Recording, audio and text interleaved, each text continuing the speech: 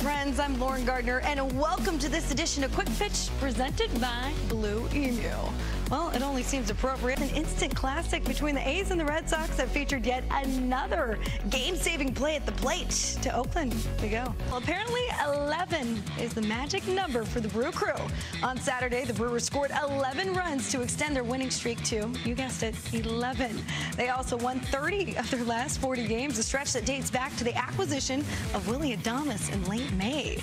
Now to D.C. for the Dodgers and the Nets. His opener by posting their highest run total since June 9th. Now it was a triumph return there for Brandon Nimmo, who went 3 for 6 in his first game back from a hand injury.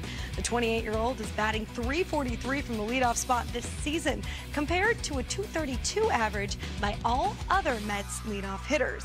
Up next, it's the Padres, and Sandy Alcantara was keeping it 100 on Saturday. 100 miles per hour, that is. Now the Marlins righty hit triple digits on the radar gun 20 times against the Braves.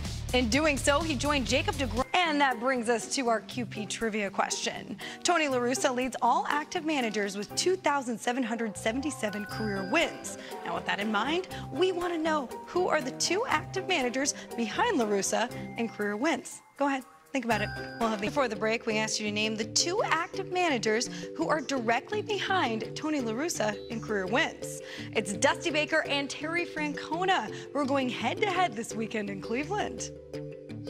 That dude is on fire. The emergence of Eric Haas has been one of the most unlikely stories of the 2021 season. Less than 2 years after being designated for assignment by Cleveland, the 28-year-old has found a home with the Tribe's division rivals. He has 4 multi-homer games this year, just one shy of tying Kyle Schwarber for the MLB lead. And Schwarber's former team was in Cincy to take on the Reds. Luis Garcia is leading all rookies in nearly every major offensive category this season, adding to his RBI total with 2 more on Saturday. The Rangers rookie also hit his 30th extra base hit, which leads the group. Well, still to come, is anyone having more fun than Salvador Perez was named to the All-Star team on Thursday, and for good reason. 10 years into his big league career, the veteran backstop has shown no signs of slowing down.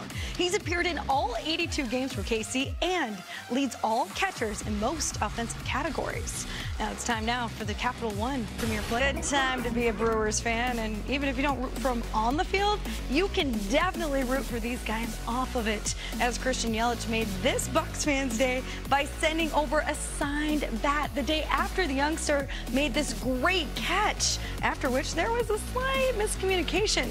Yelly went in for the high five. Well, our guy, who also happens to be named Christian, had a ball and Sharpie in hand, saying he really wanted the autograph from the MVP. Yelly obviously did him one better, and with the help of the Pittsburgh TV and equipment crew, Yelich and the Brewers won the day again.